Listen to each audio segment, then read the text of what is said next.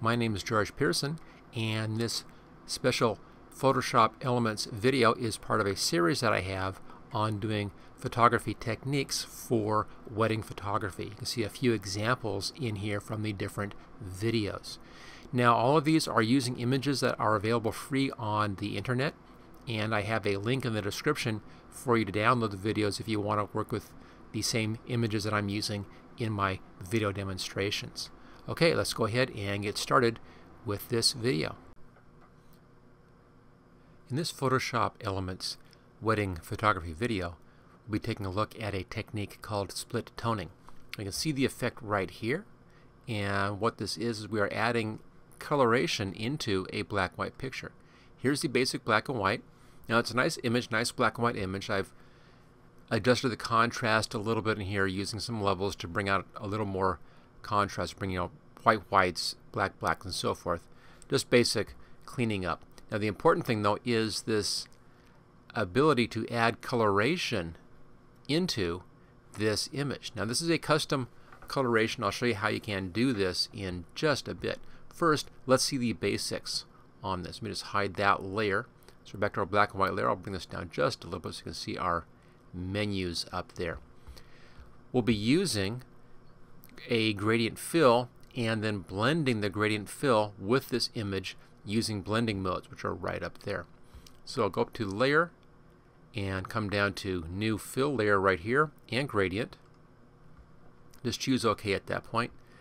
This brings in the gradients. As you can see, the default right here is the foreground to clear. Here's a black to white gradient, red to green. Here's a purple to orange. So there are all these different gradients in here that you can use. Let's just grab this purple to orange one, kind of a standard one. There are lots of other gradient sets. We have color harmonies right there. We have color harmonies 2, as you can see, and the default set.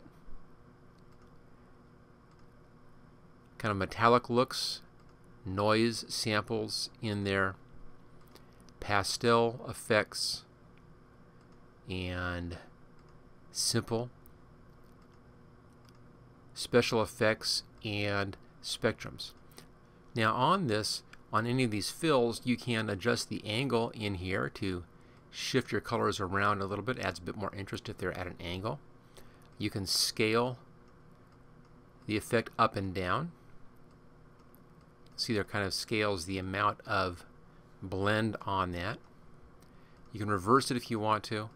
There we go. Align with layer. You can change your angle to a specific number. Let me just put in 90 degrees like that. That's straight up and down. And there are different styles as well. This is linear, just a straight gradient. Here's an angled gradient, kind of spins it around. Reflected. And a diamond-shaped gradient. We'll stick with the linear for this discussion. Now on the gradients themselves, if you click on the gradient right there, it brings up the gradient editor. And we'll be using this in just a little bit. We'll come back to this in just a little bit. Let's choose OK. Let's now see how the blending modes are used to blend this layer in with our background layer. The first thing you want to do is you want to bring the opacity down so you can see through this a little bit. I'm using about 80% right there. You can just select that and type in 80 if you want to. This way we can kind of see where everything is, so that's fine.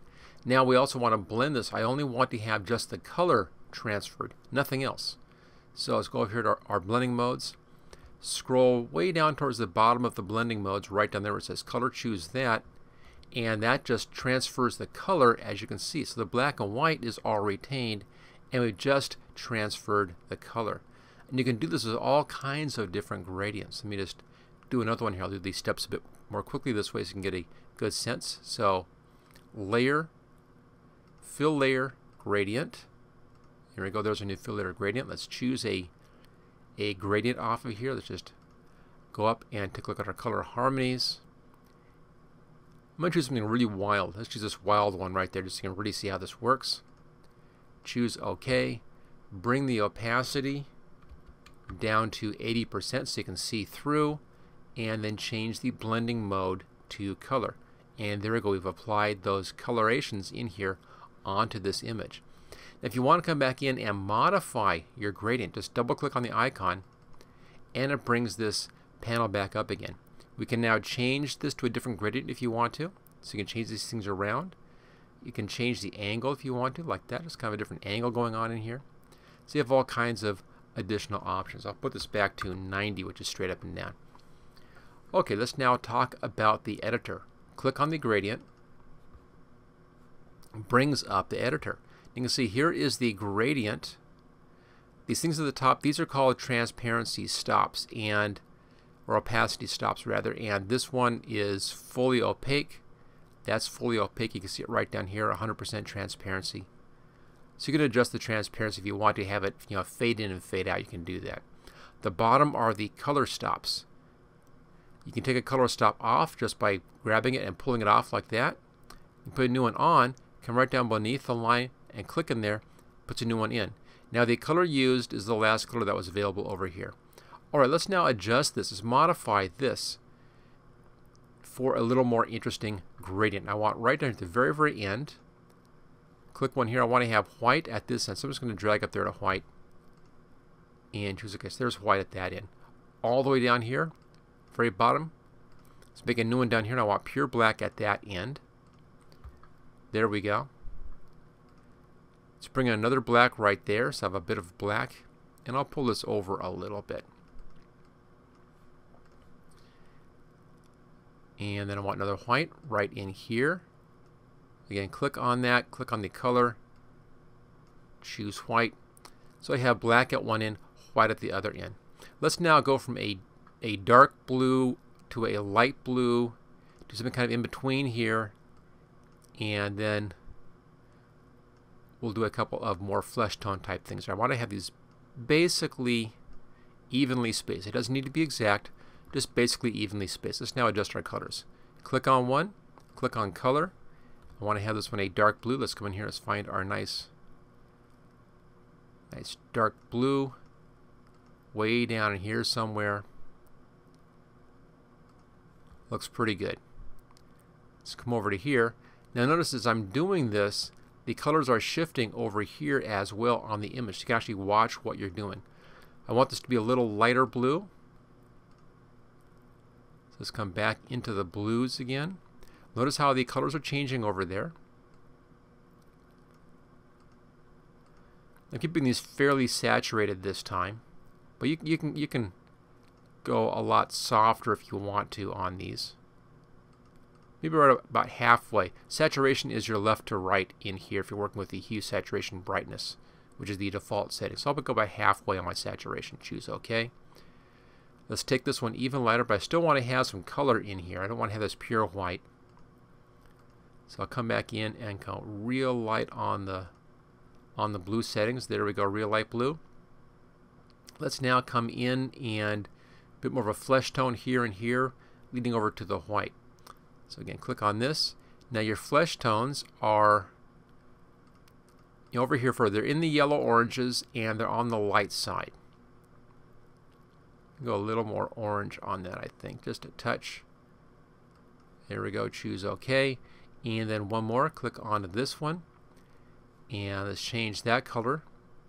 And I'll come right back down into my yellows.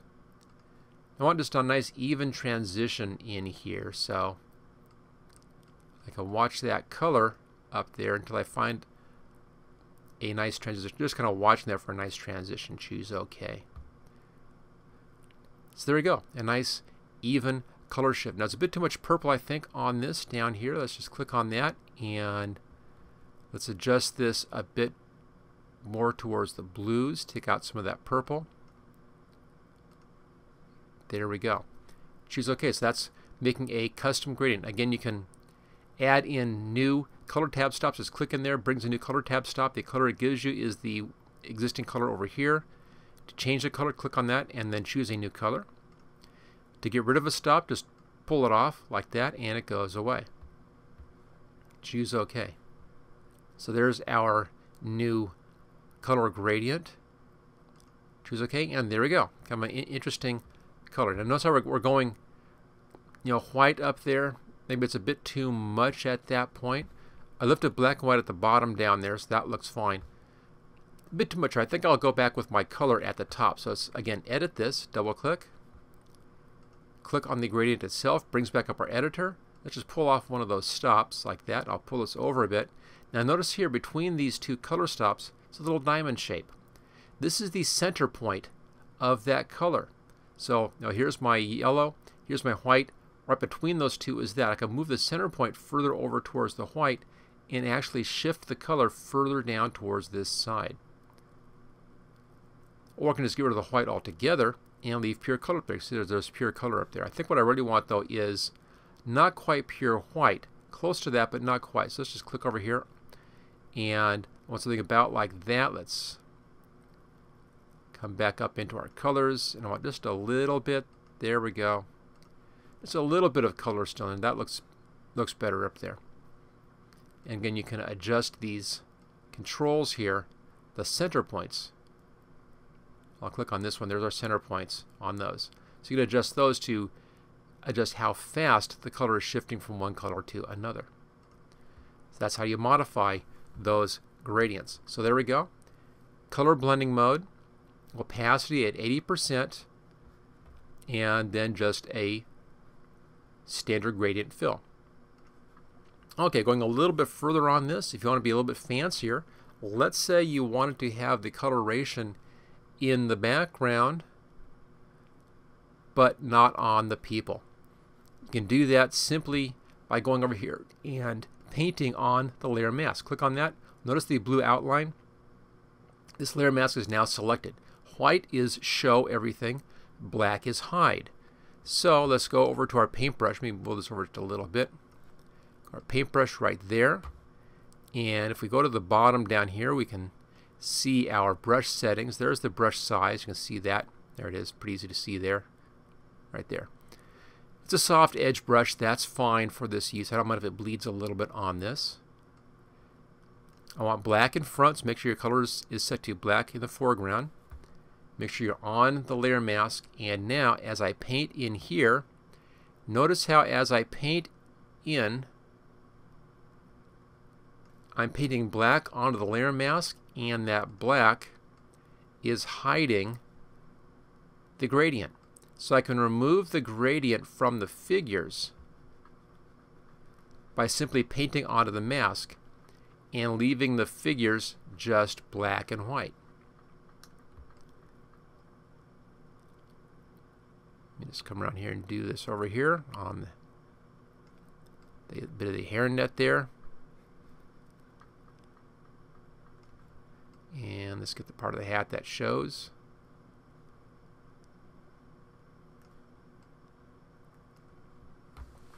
So there we go.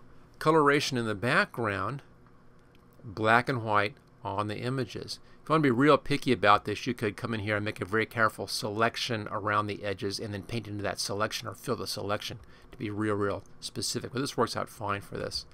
Let's say you wanted to have this the exact opposite on that. You don't want to have the black to white. You want to have black and white in the background and color on the figures. It's simply doing the exact opposite here. Let's just fill this.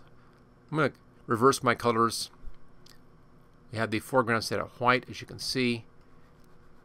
I'm just going to quickly paint in here since that's a tool I happen to have in my hand at the moment. So let's just paint back in. I could just fill this with a foreground color and do it that way, but what the heck, I'm lazy. So let's do it this way.